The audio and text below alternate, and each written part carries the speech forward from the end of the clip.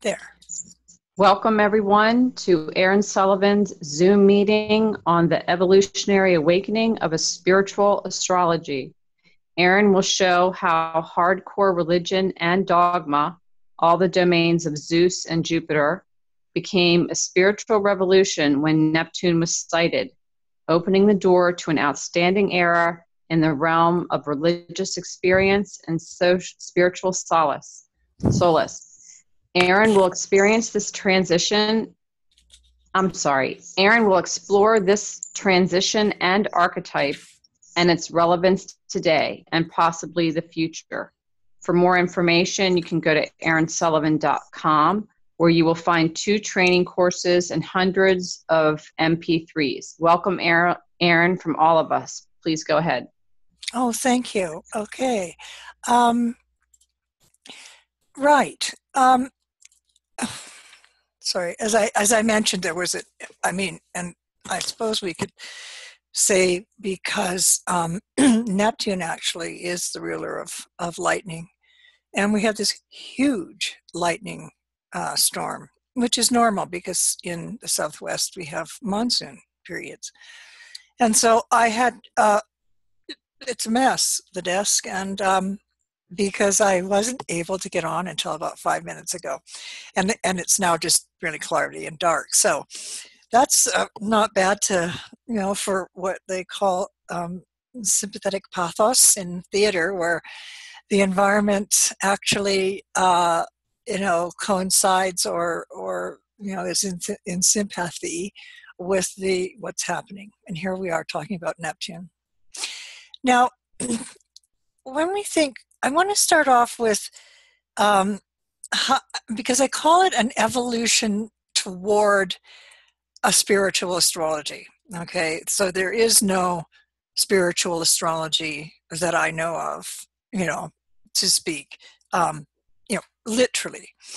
There is an attitude that we have that has a spiritual basis, and we have our spirituality embedded, if you will, and also in our psyches as part of what we will talk about in Neptune.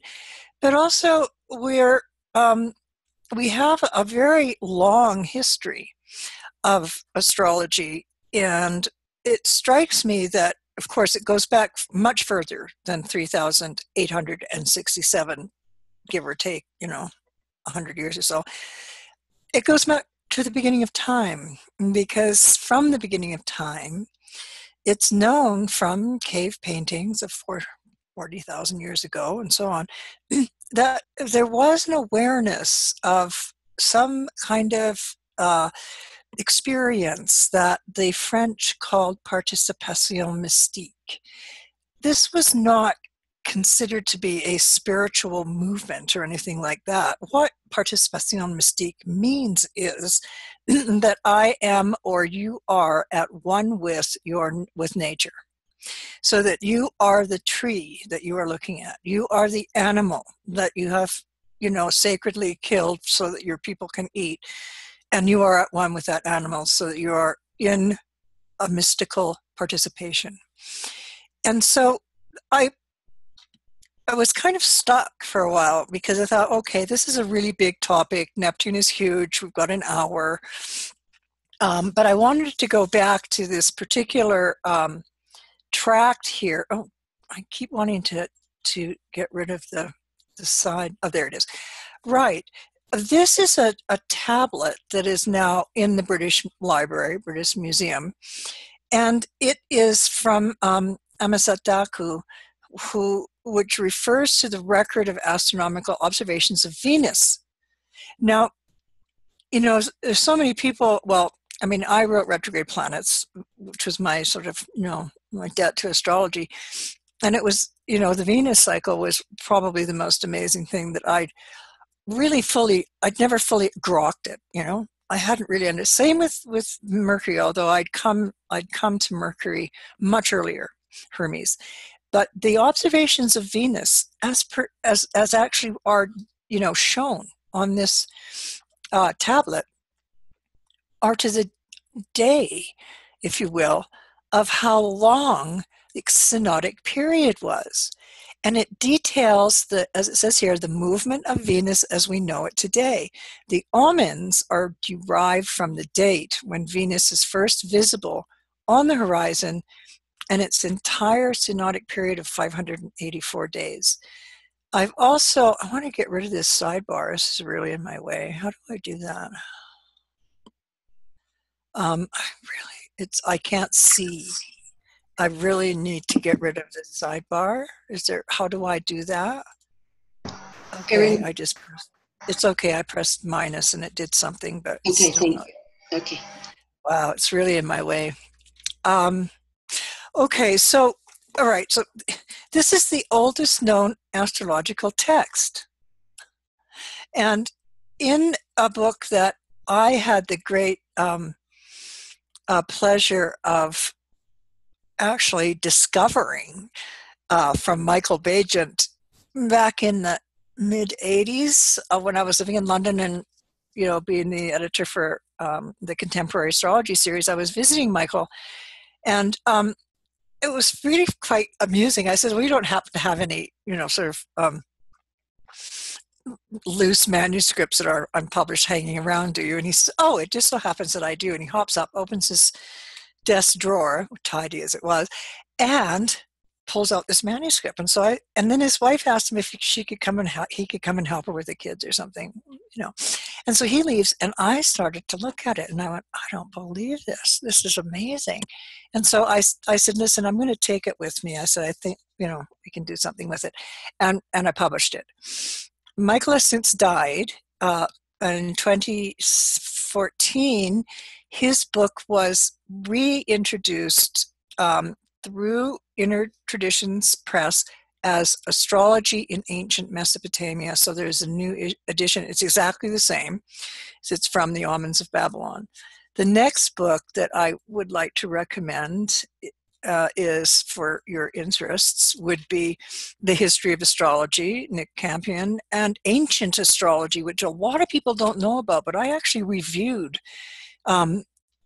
years ago in the ESAR journal when I was doing the bibliophile. And it's absolutely a must-buy. Tamsin Barton, Ancient Astrology, really good.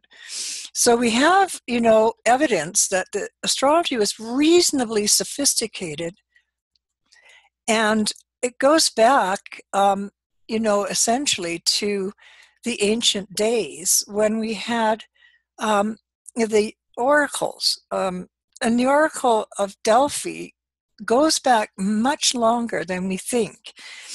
And so our mystical tradition really dates back millennia, millions and millions of years, billions of years, as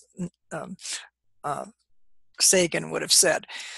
But the Oracle at Delphi, because I want to go into the Greeks a bit, as I tend to want to do,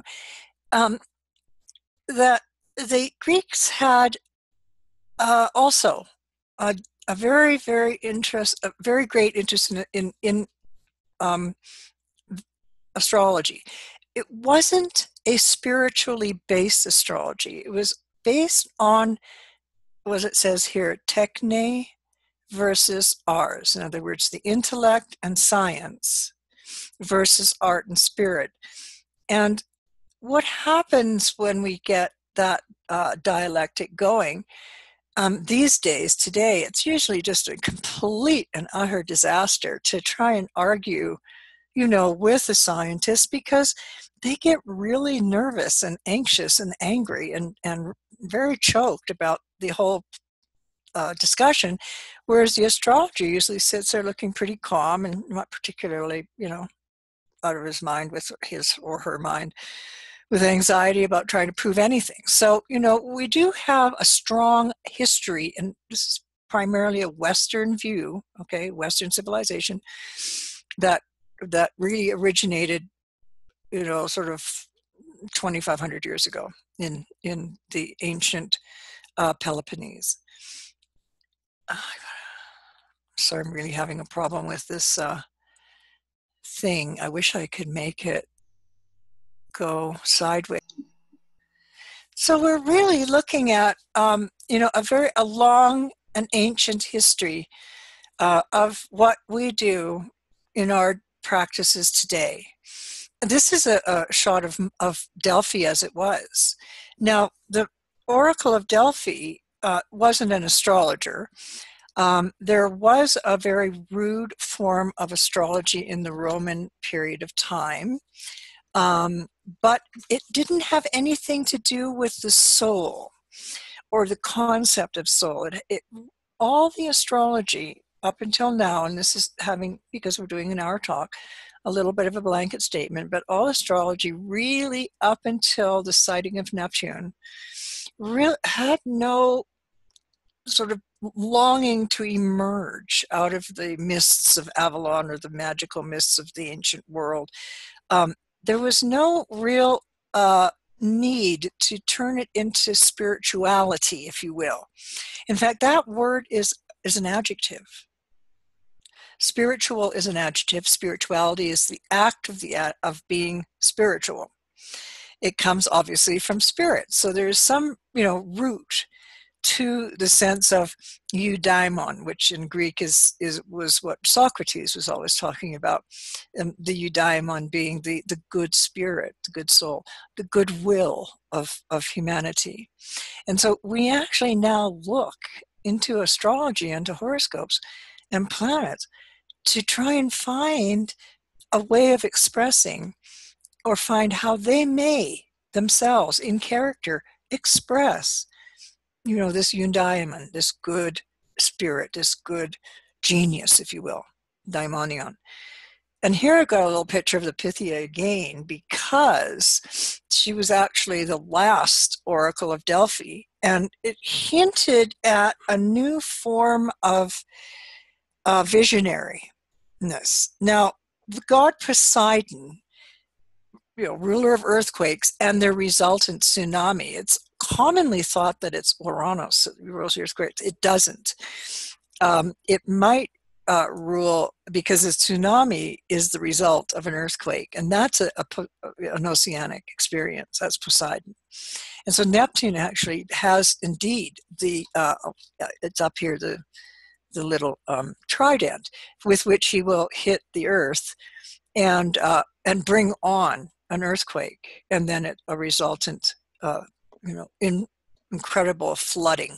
So it brings to mind the whole concept of just being on the seas. And the horses are also Poseidon symbols, images, and his familiars, because they represent the waves. Okay, so that as the waves are dashing in on the shore, we could actually say, as a modern person, oh, there's the waves of Poseidon dashing on the shores, a time for the earth and the sea to somehow cross the threshold and enter a state where we're not just in between, but we're sort of, in both. And that would be a modern version of participation mystique, where we're experiencing both. And I think it's important to look at the symmetry of the old rulers and understand why it was very difficult for some of the older astrologers to understand the usurping of planets. Now look how tiny it is. It's set for the moon and the sun and Mercury and Mercury and Venus and Venus, Mars and Mars, Jupiter and Jupiter, Saturn and Saturn. Who would want to mess with that? I mean, that is so elegant and so beautiful and so incredibly archaic. So we end up with this overthrowing, if you will, of the old rulers, and symmetry, which was very significant in the ancient astrological world, was symmetry, and it was full of all sorts of, and many people are studying ancient astrology in order to be able to understand our roots and where some of the terminology comes from, which is very elegant. I mean, I'm really fond. I've got like Mars and Saturn and Pluto and Leo in my ninth house, and I really like, the sort of formalities of language. And, I really love the language of the law, for instance, and of medicine, simply because it's all dates back to the ancient Romans and the Greeks. And so when we look at symmetry, as we just saw, we got a sense of comfort. There was something really sort of soothing about that picture. There's something not soothing about this picture. And it's because there's nothing soothing about monumental change when it comes in the form of a demand, if you will, from the global psyche, from the mass, from Gaia's very core, because that's us on Earth, looking east and west and to the meridian and to the IC. So what we end up with is not the same tidy little rulership or situation, especially when Uranus was first cited, which also shows some respect of the scientists, by the way, some very, very, very respectful in the naming, because naming is very important. Nomos is, the law, whereas physis is nature. So we have nomos, name, law, physis, nature,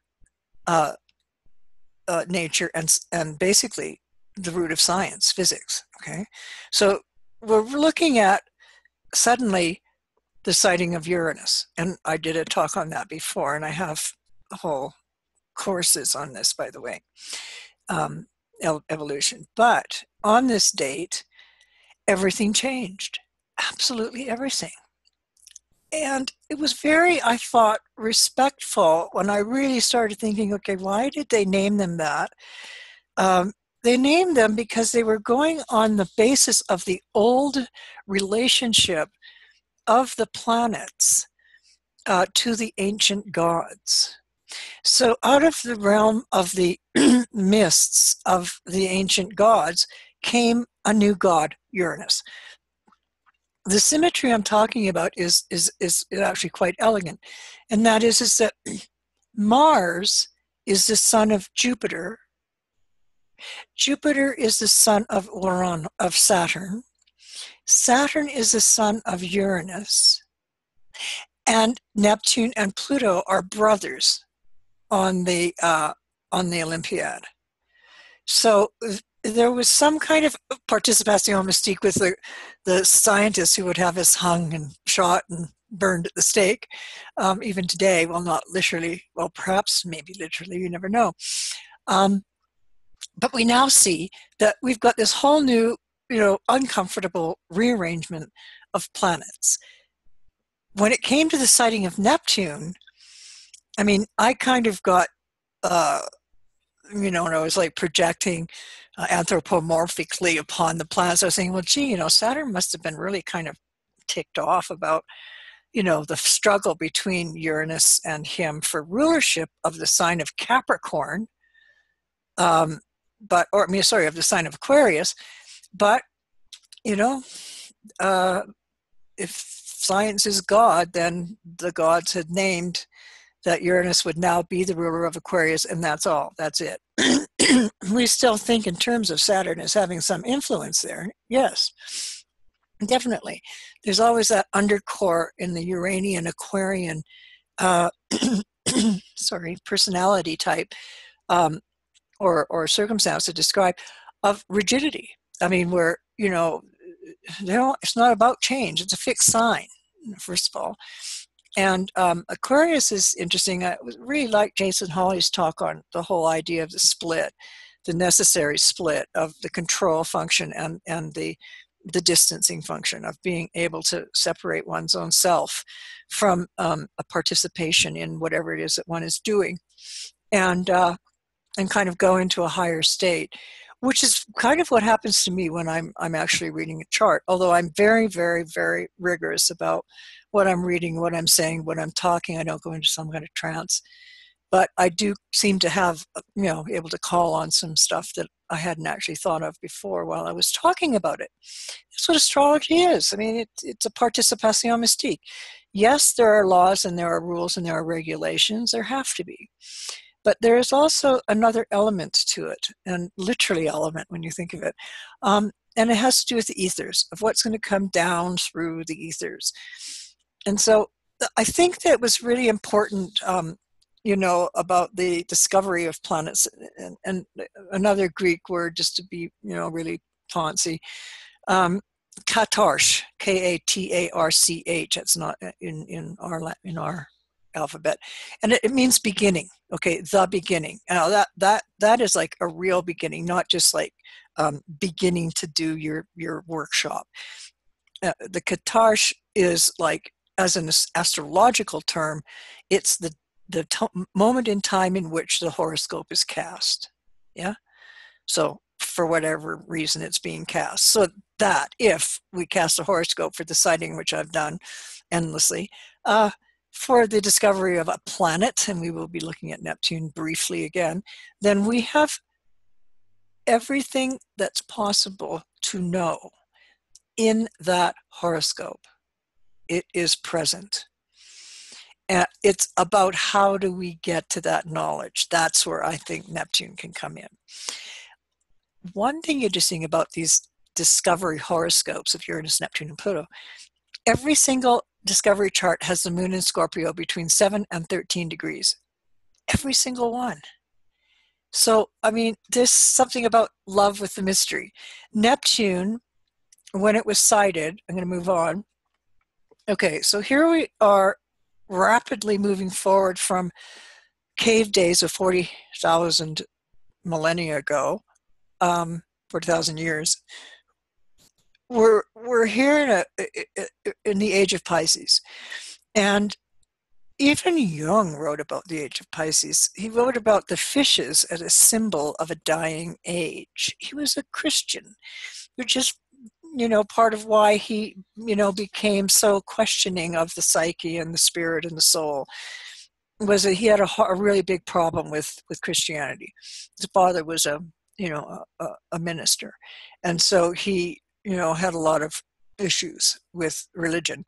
And so his whole, the piece is brilliant to read, but you have to, kind of block out the Christian parts of it. But the age of Pisces is the age of, according to the Hebraic year, it began 5,777 years ago, this year, 2017, which is considered to be around the time that Adam and Eve were created.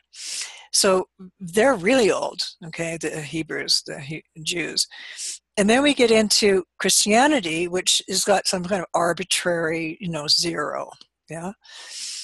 And it is involving the tripartite gods of what I call the unholy trinity.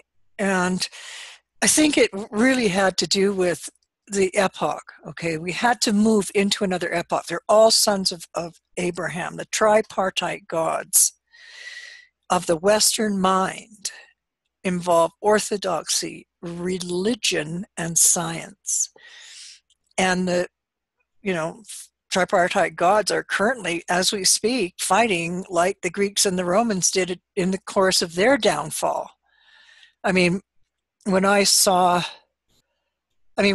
think of the battlefield of Troy, I think of of it as a kind of world writ large. It's like 2017 writ large.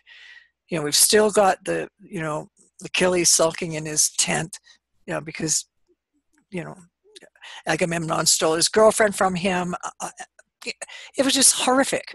I mean, that would have been the most horrible thing to have happened, and it was probably one of the first very, real wars was the Trojan War, thus beginning Western civilization, basically. Monotheism and the transcendent gods of Abraham, in other words, they're descended from the end of the Minoan culture and the rise of the Mycenaean period. The Minoan culture is a goddess earth-based culture. I don't remember what slide is next. I'm going to go back. But the Minoan culture actually has a date.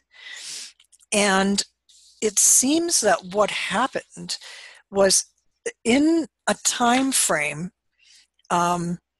when we experienced not just Troy, but just the collapse of Crete and the explosion, the volcano on Thera, actually marked by resonance and also synchronicity, the departure, if you will, of the goddess worship.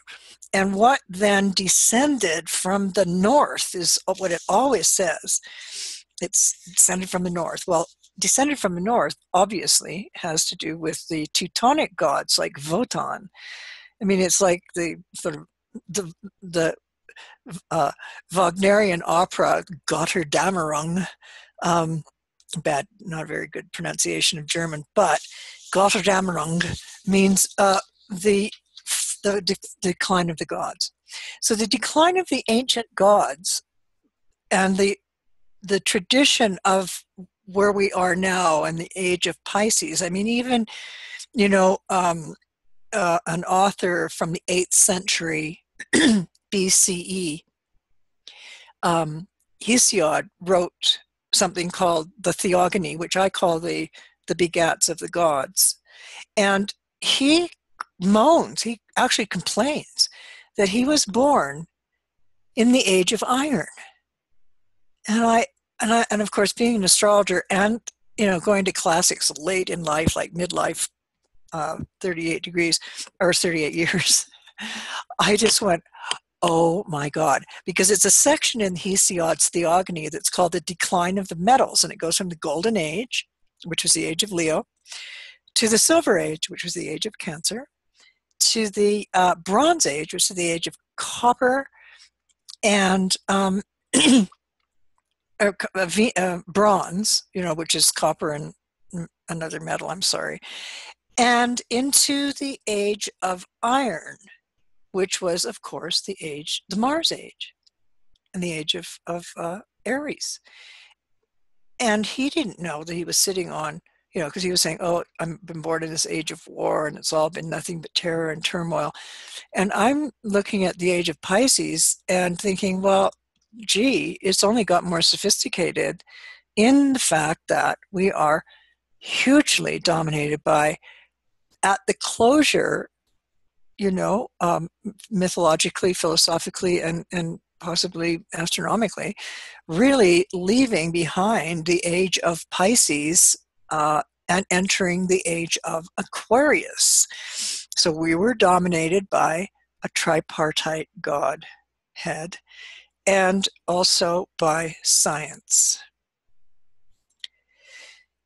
So when I think in terms of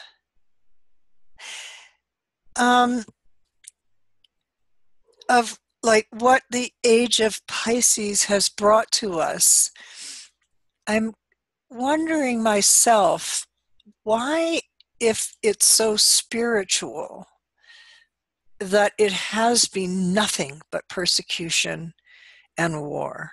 I mean, just think in terms of the religions that are involved in the origins of, since the crucifixion and since the beginning of, the Hebrews, what happened with them and Masada and all of the historical aspects of what really is the absolute utter core of the Piscean age.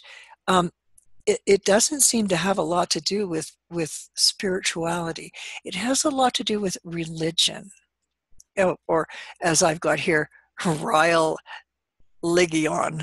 Anyway, so if we look at Jupiter and Zeus, he's still involved. He was usurped by Neptune, but he's still the arbiter of social and political justice. He's retained his hierarchical stance because after the overthrow of Cronus Saturn, it still remains that the sky is still a very powerful place of divinity. We lie on our backs and we look at the sky and we feel that we have come, we're lying on the interface between Gaia and Uranus.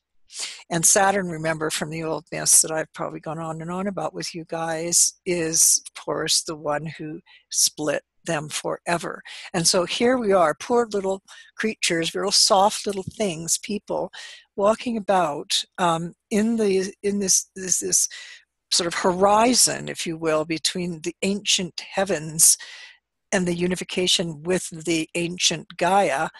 And all we are is we're the sort of thing on the surface in between the sky and the heavens, fighting the most horrific wars. And this has been going on and on and on. When you consider, in 325 AD, the Council of Nicaea declared women as soulless beings. When you read things like that with a mind like we've got, you're just aghast. I like that word. I just think that I just don't know how to take it. I just think, where did that come from? Okay, where it's come from is, of course, somewhere out there in the world, there is no feminine function, okay? That there is an Uranian or sky-based god and series of gods and many, many gods. And the earth gods aren't particularly, goddesses aren't particularly well represented. Let's put it that way. I am longing to write a book. I'm having a really hard time because of all the work I have to do stuff, but I want to write a book called Hades and His Ladies.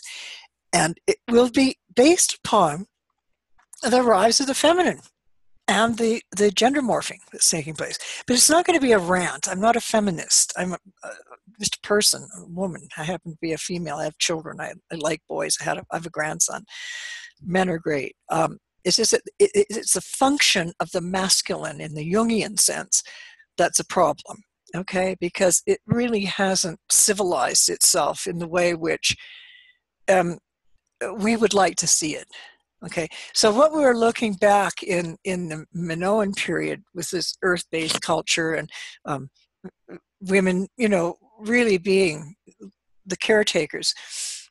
It's really been about, from 3000 BCE that we have known that we can date the fall of the feminine ethos. And so in our social structures, and you've seen on the diagram, Saturn and Jupiter both hold social cultural realms, and Jupiter still rules the ninth house, but he rules it in a different way. Yes, it rules higher education and literature and vocabulary and language and other countries. If it weren't for my Jupiter, Venus, and Sagittarius, I don't know what my ninth house it would be like, in another world and thousands of years ago, if it were possible. I have no idea. So the thing about Neptune is that, and I've shown you this slide before, is that, it's sort of elusive, sort of. In other words, we saw it once, we saw it twice, we saw it a third time, and I'm going to move on. And there's Galileo, clever looking fellow. He was brilliant. He thought it was a fixed star. Now, about this period of time, I need to explain that when Neptune was sighted, it was already the beginning of the rise of a new way of thinking in our own era, our own epoch, okay, in the Piscean epoch. And there were already divisions of ideologies. In other words, science versus art. It's very interesting. And Blake was a tremendous advocate of natural science, of you know, the nomos physis argument did not occur to him.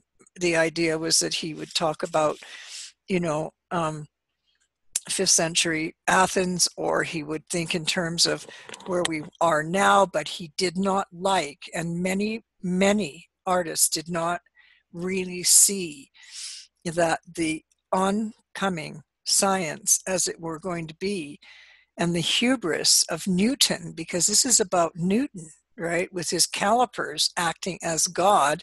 And there's another picture of Newton with his calipers along a scroll designing the earth into the masculine formation. So William Blake, he died in 1827, and Neptune was sighted like, it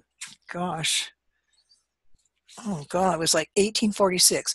And so he only died 20 years before it was sighted. And you see, I think that when something is about to be seen, but yet still lurks somewhere in that strange place between the seeing and the not seeing, that we start to get premonition. Now, there's a whole lot of things about premonition and terminologies that I wanted to speak about.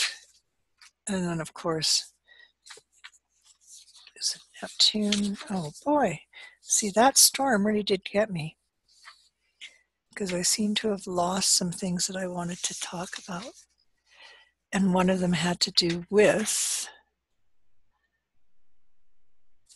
the whole concept of how in ancient astrology and in modern times, the words that we use in ancient astrology or astrology period, or anything that have to do with omens and sort of Delphic oracles, all synonyms for omens have actually been translated in meaning into negative implications.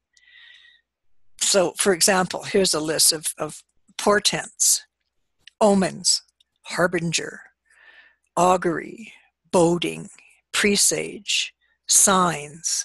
All those words really have a bad reputation. And it's because they speak to something that is outside the tangible world. And so the early Greeks had these, because we are, basically descendants of the Greeks in our Western society. The early Greeks had those had beliefs, that we still use today. Like, for example, when you're walking by a herm, which is like a stone pile that's dedicated to Hermes, and they're always found at crossroads or, just at various parts along a path where you're walking, to the next village or whatever. And there's also a herm outside of every ancient Greek door, because he has he rules threshold crossings. But he was also part of prognostication, Hermes. And so shrines were erected for him. And we still do this. Like, for instance, the Romans, they had many auguries and superstitions. Again, it's a word that implies negative ethos today. For example, aves cursum, the flight of birds. So, the birds are flying this way, therefore the question you just asked means that blah, blah, and there's the answer. Or another wonderful word called haruspices, which is, haruspex was a person who interpreted the entrails. You've heard of that, gut gazing. Literally, that's what the word actually means, haruspex, to look in the guts. But it's also something we do today. For example, in the Roman world, they had something called the sortes Virgilianae, which means the Virgilian lots, because Virgil was the great writer of the Romans, according to the Romans. And it's a form of divination by what I would call bibliomancy. In other words, book prediction, mantics, interpretation. So that and you will probably do this yourself. In fact, I would practice it because I really find it important. Is if you have a really something burning in question, is to open a book that you consider to be pretty important, and the first line you read is the answer to the question. It's like the I Ching, ancient, Chinese, beautiful, elegant, complex, oracular system. It's not unlike simply rolling the dice or opening a book to the page and reading the first thing. So, from this earliest known place that I showed you of the Mesopotamian tablets, we also know that the belief in things beyond our intellect are much older than our current Piscean age. And we still have even just the remnants of the Greek sky gods, who come in the form of the ancient gods, as I pointed out.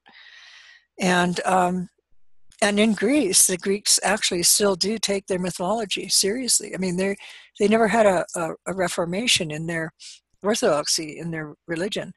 And as a result, they still leave out little offerings to the gods just in case, as we all should, I think. And as I mentioned, we still have those aspects of sort of a theocracy, of the descending of the gods from the heavens. Now, the thing about spirituality, okay, that we were talking, or I was sort of starting to talk about, is that at the time that Saturn was sighted, because we looked, you've probably been reading this, so I'm going to move over to where Galileo sees it for the first time, okay? Now, here's the thing. He sees it, but he thinks it's a fixed star because Jupiter is a known wanderer, okay? And the thing is that Neptune was retrograde when he saw it. 1 month later, after Jupiter had gone retrograde, because if they're going to be in the same sign, in the same relationship, in near opposition to the sun, it's going to be retrograde. So now they're exactly, of course, their declination would be different, maybe, because he wouldn't have seen them, because it would have been completely obliterated by Jupiter. So obviously the declination at the time must have been fairly distant, so that he could actually see both. I mean, mind you, it was through a telescope. But both Jupiter and Neptune were retrograde. And so he was still mistaken, thinking that it was going to be a fixed star. All right, so finally it's seen. And there's that 7 Scorpio moon. And what it seems to do is it marks a time in which our world, it's like Saturn had to apprehend Neptune to give it solidity, to be able to contain it, like a gas is contained by a lead cylinder, for example. And so, I mean, the symbolism in any cartograph, any horoscope that's the beginning of something, it's very important to make to be silly and to start to try and understand it based upon, the real hardcore astrology, and not get too mythic, because I mean, the fact is that, Saturn does rule lead and Neptune rules gas, and there you go. Now, here in this time frame, because Neptune does rule gas, oil was struck exactly 13 years afterwards, after Neptune's sighting in 1859. And in that same time frame, New York City was lit by gas. The United States natal horoscope has Neptune at 25 degrees of Aquarius. And so we have had, as a country, but also as a world, the whole world has actually had a full compos of Neptune. We now have had Neptune through every single sign. Pluto's only gone halfway through. It's opposing the United States sun, okay? So because it was born with the sun-Pluto conjunction, and Pluto went round and now it's opposing it. So what we've got here with Neptune sighting is that it was then becomes the ruler of Pisces, and it was also the beginning, the rise of the Theosophical Society, where we had Madame Blavatsky and Annie Besant beginning to work in the direction of bringing the East and the Western religions together. In fact, a Canadian naval officer, Brigadier General Firebrace from Montreal, he was actually one of the founders of the Theosophical. In other words, the philosophy of theos, of the gods, right? And trying to unite the sort of Buddhist sects and the Christian, and bringing it together. And they were living in Benares in India, which I guess things like that would be much more. But they tried to take it to New York, which wasn't quite, didn't work out very well. But Brigadier General Firebrace is quite interesting. You should Google him, because I didn't realize, I'd forgotten, but he actually was one of the founders of the Astrological Association of Great Britain. And he was well known as an astrologer, and was really influential in writing and creating journals and so on, and ephemerides. And I had forgotten about that. And he was around in those times, and during a very important period when we really had to realize that, if Neptune is going to be, of any real value, that what we're doing is we're looking at, its origins. And so it's, when you think in terms of what was happening at the time of its origins and what it's come to now, as it's returned to its place and moved beyond into the sign of Pisces, it's the ruler of, we were looking, back to that origin period. And also, one thing that became very important was a doctor named Mesmer. He became entranced by animal magnetism. So did Freud. He was very interested in being able to hypnotize or to work with people in altered states. But the business of Mesmer and animal magnetism really was about hypnotism. And they used to have these great sort of meetings where cult-like groups of spiritualists would meet. And, they would see this sort of floating sort of ultraviolet or neon green stuff floating in the air, and it was called ectoplasm. But before Neptune was actually sighted, the soul was incarcerated in orthodox religions of the three main gods, as I mentioned. And it was also, too, the beginning of the rebellion of women, when the women began to, go for the vote, to really try and get their position launched into the world, but, and become, equal. The equal rights really began in the 1800s.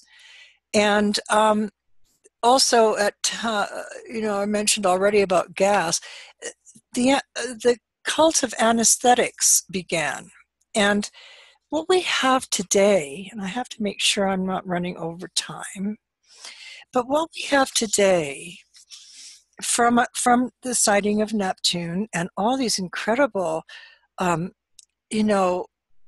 inventions in the drug field, like anesthetic and nitrous oxide and oxygen, various, and cocaine was extracted from the leaf, the alkaloid, which was used for eye surgery. Of course, nitrous oxide was also used at fairs, so laughing gas is what it was called. But the thing about Neptune that really concerns us now, I think, and when I said it was toward or, exploring the possibility of a spiritual astrology, most astrologers of our tradition, mine, and many millions of others, and there's others that aren't. Others are still, really very, the traditionalists and so on, which is fine. It works, and anything works as long as you're working it properly. But if you're looking into things that are spiritual or into, the idea of soul-centered astrology, which was, not introduced by just Dane Rudhyar. It's old, soul-centered astrology. And, to be able to think in terms of how astrology can give us an opportunity, to really bridge that place between the earth and the sea of liminality, where we can go, into a place of absolute and utter, like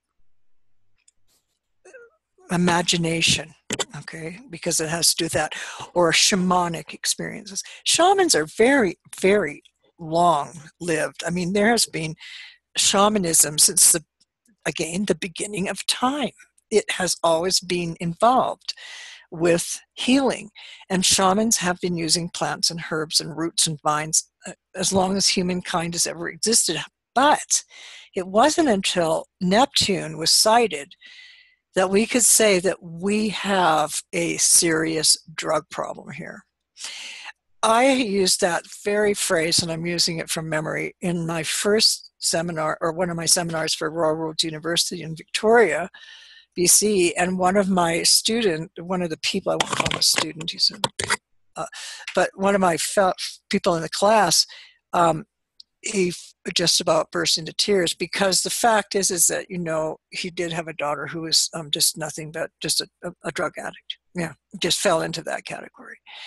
And so when I started talking about Neptune and the seeking of God, of the taking in of the spirit, of the pain that the person is in, the suffering of our times, the global psychosis that is in motion right now as we speak, is very Neptunian. And that Neptune returned to its own place, in the same place as the United States, does not mean it's the United States' fault, but it means that the United States, being the most powerful country in the world, and the nicest and funnest one in the world, has suddenly disappeared. And how did that happen? Overnight. That's weird, okay? So Neptune returned, big gold problems, big oil, et cetera, et cetera. But to get into this idea of drug use, I mean, in the olden days, as it were, like in the 1800s, 1900s, there was morphine, and laudanum, and the ladies would have a little laudanum at night before going to bed and so on. So drug use is pretty ancient, but what we have now isn't even vaguely shamanic. It's not even a Dionysian rite of passage, a sacred ritual based on sacred origins. It's a travesty against the nature of botanicals that humanity has been given by the gods, and Gaia as one of her gifts to the soul and to the healing of the psyche, which Neptune also rules, this vague thing called the psyche. So we're going to see over the next time to come, if we can remain still the strongest part of Western civilization, but who knows? We don't know. I mean, I could be wrong, but I think that we'll be seeing a lot more. And there has been. In fact, the CIAS is now a medical marijuana research center, legitimate. Okay, so it's becoming mainstream to look at the effect of psychotropic drugs on the psyche. Yeah, psychoanalysis is basically maybe on its last legs. I mean, psychology has been a door opener. I mean, psychology has been since Aristotle, where there were 4 or 5 types of madness. It's a whole other workshop. But there's some evidence to me that subsequent generations to mine, Pluto and Leo, are decreasingly interested in 19th and 20th century conventional psychology. they're interested in exploring alternative ways of perceiving their world. I have grandchildren, that are really very cool. And breaking old ties that actually bind back to millennia, to the origins of time, and yet they are super hip and cool. Just got a picture of one of my granddaughters with her favorite rock star. They were there at an outside gathering in Albuquerque, and it was on this. So from the cell phone, Neptune, this image appears of my granddaughter with Vlosky, I think his name was Wolski. Anyway, kids love him. He's great. He's handsome. And I'm going, wow, okay, right. I'm definitely not I'm not 17 anymore, 18. So the rise of a new generation of astrologers at this time is hopefully a guarantee that the reuniting of the heavens and the earth and the astrology of our times will actually live to carry this gnosis, this knowledge, into a place where we stand on the threshold looking into the future and not really being able to understand what it is that's going on. Really don't understand what's going on because it's become too complicated. And when things become too complicated, they tend to sort of curl in on themselves. And so when you think, for example, with Neptune having returned to its own sign, it puts the global transit of it as a collective experience. And so the collective experience is that we're actually in the middle of like a serious religious war, Jupiter, Neptune together. Okay, like Jupiter is the old style religion, Neptune is what we want to see as a very benevolent, and not like mindless, but state of spirit and soul, eudaimonion, the good spirit, the good soul, the basis of democracy, basically. So the religious wars that are occupying the Middle East, as well as more subtle acts of war like the loss of cultural boundaries, the diaspora, the dissolution of territory and place for people on our planet, everything's disappearing. And so, we're getting a lot of chthonic, of earth god stuff action as well, because we're looking at a devolution of the being conservators of the earth and entering, actually leaving behind this Anthropocene period where humanity has had more effect on its nature than nature on humanity. So we're looking at a very phenomenal period of time wherein it's important, I think, as astrologers to actually find and evolve a spirituality and not a dogma in astrology, for it to enhance the soul, to bring to the client or the person or to your writing, your experience of the soul. And that numinous experience is something that's very hard to put into words, but it can be done. One of my favorite books is, that's my bedside reader, is the Art of Happiness by the Dalai Lama. I mean, it can be that simple. I think we're really, are we out of time? Yeah, we're getting close to the end, Erin. Okay. Does anybody want to make a comment on, because there's, it could go on for days, this talk. So anybody else, would anybody like to offer me a question or? Okay, Erin, could you please click on stop share so that we could go back to the panel when you're ready? Yeah. Okay, great. I'm ready. Okay, any questions, anybody? Questions or comments?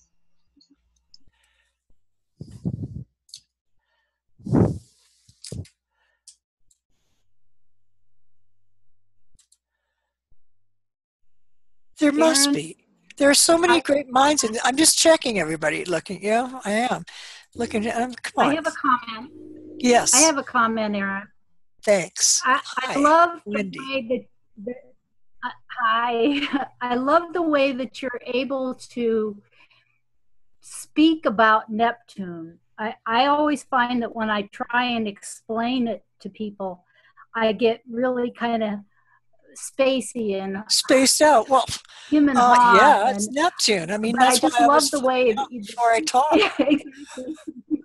Yeah, but you always bring it around. You know, I thank you. I really appreciate that because, you know, that's the whole thing is Neptune is it's like an alembic, okay, wherein the magic of alchemy takes place. We do not know what the alchemists really were doing, but they wanted to take plumbum, Saturn, lead, and turn it into arum, gold. And that process has been long lost, but there's so much written on it.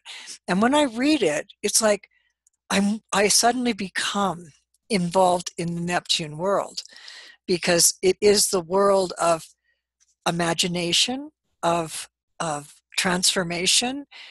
You know, we've got a drug problem, yes, but you know, the world is in pain. It makes perfect sense that sad, scared, in pain people will just do anything, because religion isn't working. Yeah, Can you hear me? I can. Sorry, were you still answering Sue's question? I was sort of rambling on a bit. Oh, well, when you brought drugs back up, this is Wendy. Hi, Wendy. I loved what you said about drugs and how we've taken the botanicals of Gaia and just the way I love that because I'll tell you, you know, I was smoking pot when I was 11 and opium. Oh, wow. I had to wait until I was 18. I mean, I just never ran into it until then. Well, I was I was an early bloomer from the 1965 baby, but wow. But I was having very powerful experiences. Yes, it's changed. But I also got addicted too, ultimately, sort of. But it opened me up on a whole nother level. But I was already open because I have a very Neptunian chart. Right. So, same here. I've Moon Neptune conjunction in Libra in the 11th house. And I got involved in groups and organizations doing light shows for rock bands in the 60s, and I was getting high all the time. Yeah, wow, I was too. I mean, that's what we did. But it was in a context. Yeah. See, my mind was confirmed when I first ever, and I only took it 3 times because I didn't like it very much in the long run, but I took LSD, and I tell you, it confirmed something that I'd been seeking all my life since a child. And that was that there was a spirit world. There was a world out there that was all love and truth. Yeah. Well, I was already seeing that before drugs, but... Same here. But I mean, I was, you know, as a kid, what are you... Yeah. When I was doing that, like, I took LSD too. And I could see the earth breathing. You could see the earth. Oh, yeah. I know. And I was like, well, I actually really didn't like it, but... Well, that's why I didn't take it very much. I mean, I'm not really fond of the idea of, you know, communism. No, I just wanted to acknowledge what you said because I thought about that. I thought, you know, that was a lot of my experience. It was very expansive for me, a lot of it. Well, thank you. Erin? Yes? Are you done with that last thing? Yes. Thank you for the excellent presentation. I have Moon at 7 degrees of Scorpio in the 12th, square Pluto North Node in the 9th. And what you said about Moon from 7 to 13 or whatever it was of Scorpio, I missed what that was. Could you explain that to me again? Every discovery of each of the 3 outer planets, the Moon is either at 7, 8, or 13 degrees of Scorpio. Now I have my Mercury at 8. My Mercury. Hello. Hello. Chuck, right. Yes, I'm here. Okay, right. So what I was saying was that it was interesting that all the discovery charts had the moon in Scorpio in those, because it's it being in love with the mystery of being able to see the unseen, of going deeply, deeply into the core of either the universe or the soul. Yeah, and so that's what Scorpio is about. It can be very dangerous. It can be very healing. And it can be both. That's very interesting too. Yes. Oh, thank you. You're very welcome. Did you ask me a question? No. Okay, I don't hear too well. So thank you for that. Thank you. Thank you very much, Chuck. Just a question from me, Erin. You were saying that metals corresponded to the ages, that gold was Leo and silver was Cancer and copper and bronze, I think, Taurus, And that because it's Venus ruled. Venus rules copper. That's right. And then you said iron corresponds to Aries. But what is the metal for Pisces? Neptunium. It's not a metal, it's an element. You see, we've moved away from the physical world. We are now engaging in some supernatural kind of a situation. So it's not a metal. So no, it's actually a radioactive element on the periodic table. It's not a metal. Lead is plumbum. It's a metal. Yeah. When you get into like uranium, polonium, newtonium, plutonium, you're getting into radioactive materials, right? So Neptunium is actually on the periodic cycle. I had it written down somewhere, but I can't find it. But anyway, it's on the periodic table, and it is radioactive, Neptunium. My goodness, that is so interesting. Uranium is on the periodic table, Neptunium and plutonium. Excellent. Got it? Yep, got it. Thank you so much. Beautiful. Yeah. Okay, any final comments? Because we do need to wind down. Okay, that's it. So would you all... You always inspire me. You always inspire me. I always have too much to say, and I'm so I love doing my things for you guys. Oh, gorgeous. Thank you so much from all of us, Erin. Thank you. Thanks, Erin. Thank you so much. You're welcome. See you next time. A bit of Neptunian chaos. It's wonderful. It's all bells and whistles right now. Bye. Bye. Bye out there to the leaders. Bye. Thank you. Thank you too. Okay, we'll see you again, Erin. Thank you so much. Bye, everyone.